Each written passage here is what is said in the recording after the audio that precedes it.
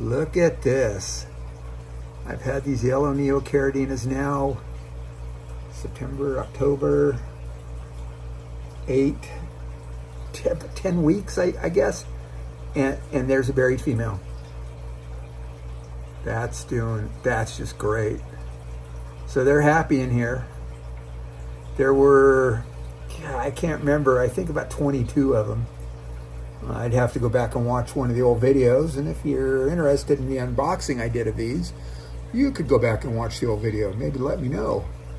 But they look good. It's just a tank full of these Yellow Goldenback Neocaridina, and there were some red ones in here that I think I just pulled the last one out. And now there's also that shit ton of bladder snails in this tank, and hornwort. And I'd love to have snail-free hornwort, but I've got to find something to get rid of that, get rid of the snails.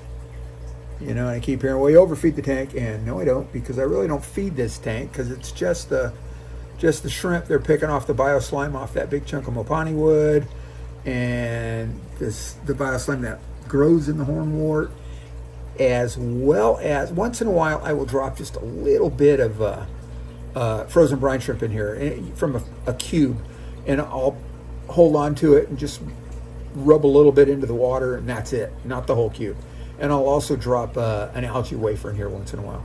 And that's about all I do for these. Keeps it simple. And that's enough. They seem to be happy. And that female is going to drop, that's her on top there.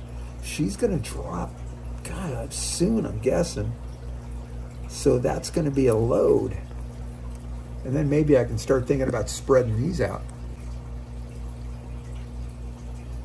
Anyway, there you are. And like I always say, I appreciate you. And thanks for looking.